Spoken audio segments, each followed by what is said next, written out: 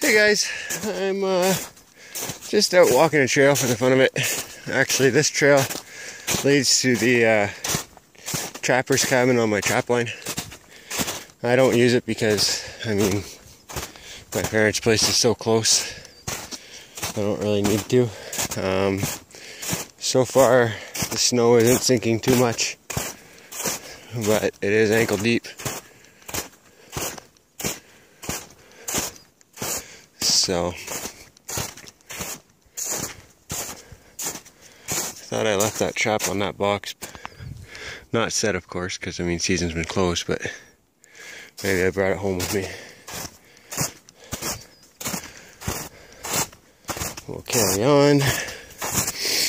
So yeah, anyways, I'm gonna walk the trail to the trapper's cabin, see what it looks like. I brought the brush axe, just in case there's a few trees in my way.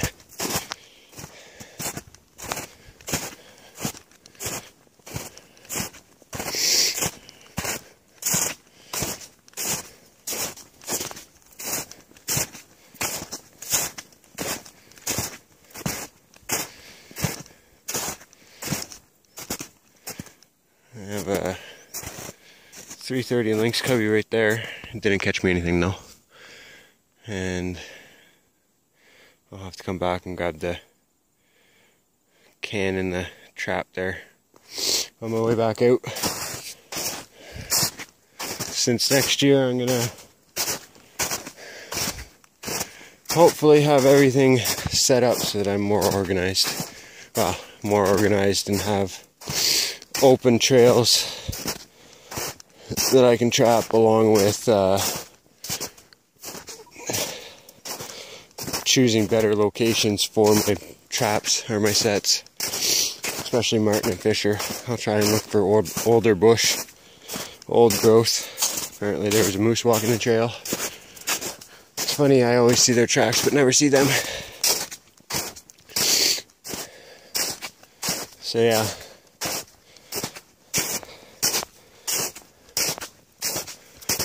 Anyways, I'll turn you off and I'll see how close I get to the cabin, if I even go. Right now it's nice and packed down, but if I have to walk through soft snow and I'm sinking up to my knees, I'm not going to bother. So I'll turn you off and we'll see how far I get. Alrighty? Okay, well, the snow's holding me up pretty good, so I may as well keep walking a little bit, see if I can't make it to the trapper's cabin to give you guys a show of that. Trapping World asked me to make a little video for him, so if I can get to it, that's what we'll do. Otherwise I'll come make another video later on. But so far so good.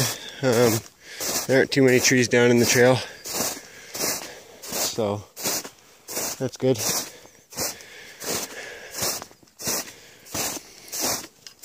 Nice poplar bush on that side. Poplar bush on that side. And this trail actually leads to a section of Tamarack Creek. So, a few trees down in the trail here, but they're all high enough that we can just scoot under them. And I'll probably come back with the chainsaw later and cut them. But anyways, I'll turn you off for now. So I got a little closer to the creek. Looks like there's a slough pond down in there. And we'll check that out. I got some form of tracks on the trail. So that's cool. So yeah, we'll turn you off for a little bit.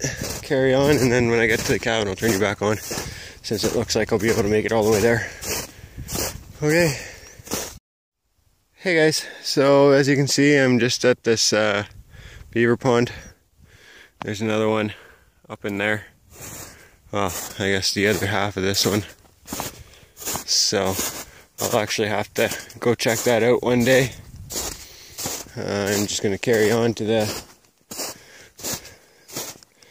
cabin The hut is that mound right there.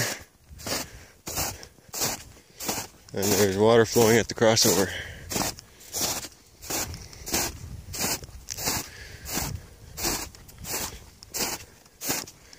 So we'll work our way up to there and then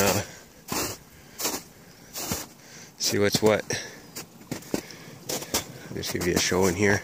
I can see one hut in there for sure, but there's not a whole lot of poplar around here. There's the tag alders here, but that's about it. So I'm guessing there isn't a whole lot of food down there for them, and it's probably empty just like this one is. But having said that, we'll carry on. I'll clear off this dam so I can get across here and keep going. I'm almost at the cabin there now. Apparently the bunnies are still white. I got one just up ahead of me. I'll just keep walking. Oh, he's gone. He went off that way. I didn't bring the gun with me because, well, oh, and there's a grouse there too. I don't know how well you can see him. That's funny. Could have had both. I'm almost at the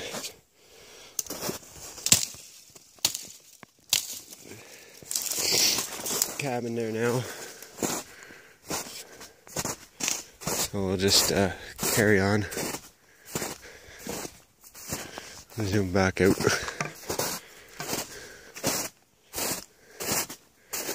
Yeah, Mr. Bunny just ran across the trail here someplace. Went up in there. And that grouse is straight ahead of me. I'm not sure where he went, but there he goes. He just took off too. Someplace that way. So, that's cool. Like I said, we're coming up to the cabin there soon.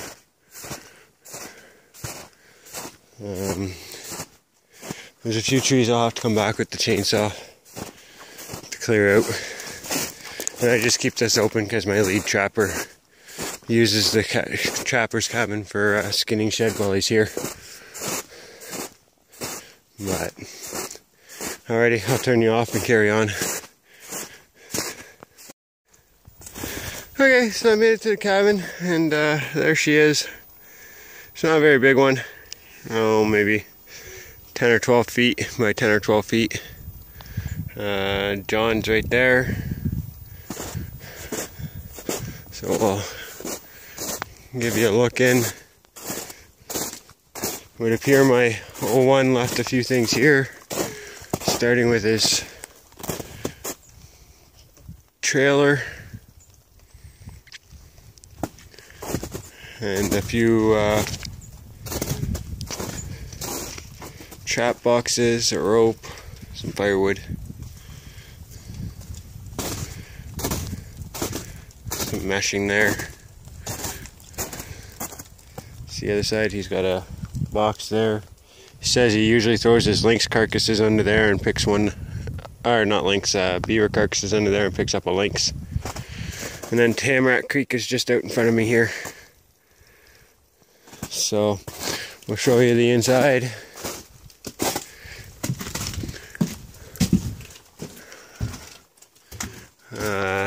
There's our tag that says this is for our trapline cabin.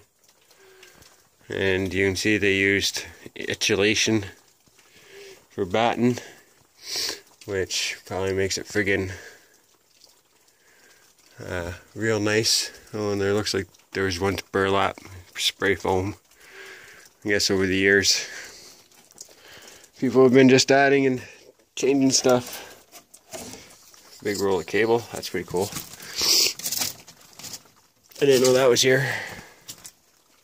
One of his anchors. And I think there's a couple more anchors over there for slide wire footholds. Oh, okay. So, here's the inside of the cabin. We've got 2 little bunk beds, a funnel trap, which I might actually bring with me for later, either this year or next year. I'm guessing one of the other pallets, the pallet that's out on the table, was there for the bed. And then a couple shelves.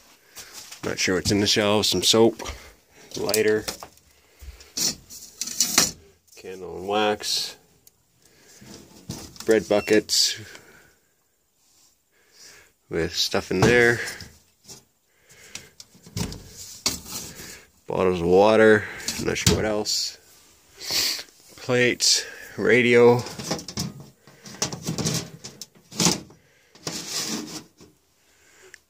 deck of cards, elastic bands, bunch of crap. Ooh. Matches, another deck of cards, more crap. So yeah, that's our little, oh, he left his axe here too. Friggin' brave guy. Mind you, I guess nobody comes back here, but that's our little chopper's cabin. Our stove has probably done its time. Bit of stovepipe.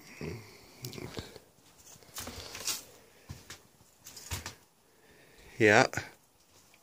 It's not very big, but I mean it does the trick. Place to hang all your shit.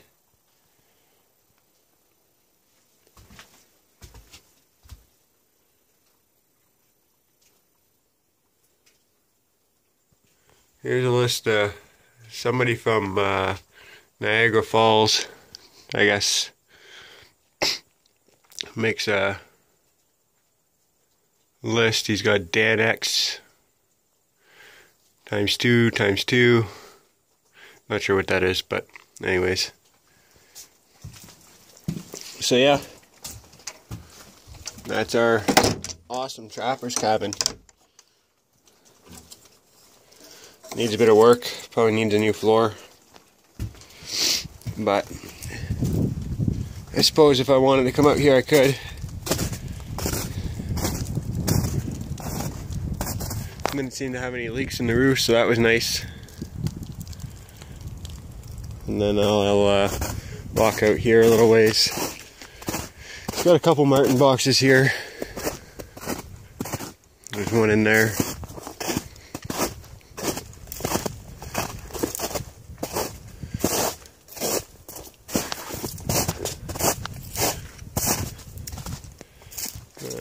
Probably won't go too far because there's supposed to be a channel right here someplace. That's Tamarack Creek.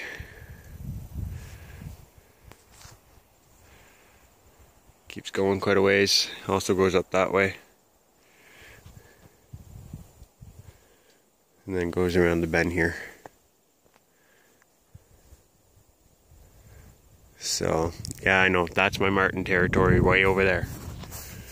And next year I'm hoping to have a trail.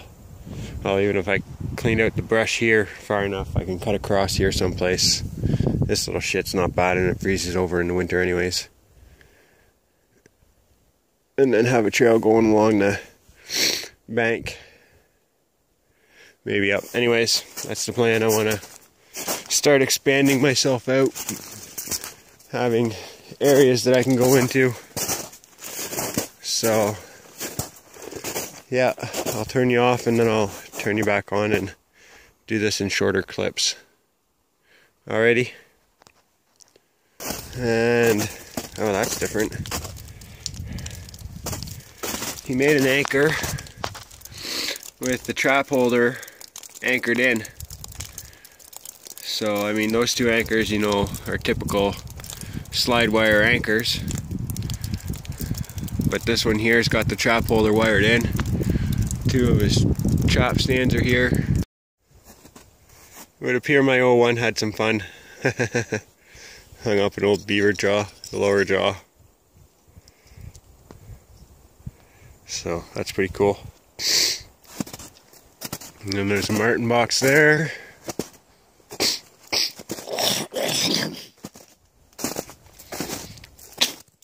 Actually a gorgeous location.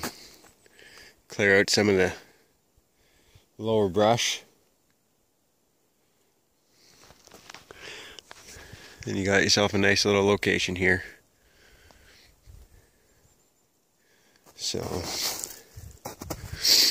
should actually start spending more time back out here cleaning this up, but I want to get my trails opened up first, and my old one wants to get rid of this cabin so he can build a brand new one, and we can only have one on the line, so this one's gonna have to go if we want to build the new one, which kind of sucks, but I guess that's the way it is. So yeah, we'll carry on out of here and we'll see what's what elsewhere.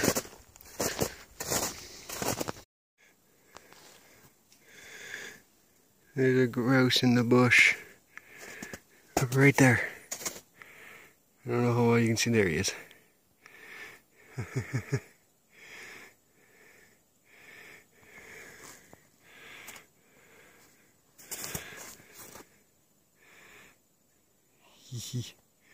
Pow. Dinner. No. We'll leave him be. Season's closed. That's 3 or 4 though that I saw today, so that's good. Seems population did well this year. I'm not surprised, they're all over the friggin' place. But okay, I just thought I'd try that. Bye. Hey guys, so as I walk out of here, just give you a little update. Muskrat floats are pulled while I wait for the freaking creeks to completely open up. Plus I have to go away for work for more than what I want to leave the floats out for without checking. So I pulled them all. Hopefully when I come back from work I will be able to reset them and pick up a few muskrats. Otherwise I think my season's almost over. So, but that's okay. It was a decent season, and I picked up a bit of fur, so that's good. Yeah, we all know prices sucked, but whatever. It is what it is. I was just happy to get out and do some trapping. So yeah, we'll carry on getting out of here. Head back to the truck, maybe go check out another trail.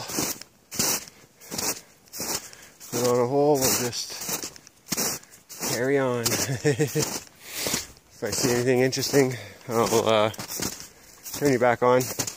But like I was saying, I think my season's pretty well done. I'll have to come through that little section behind me there and clean that out with the chainsaw.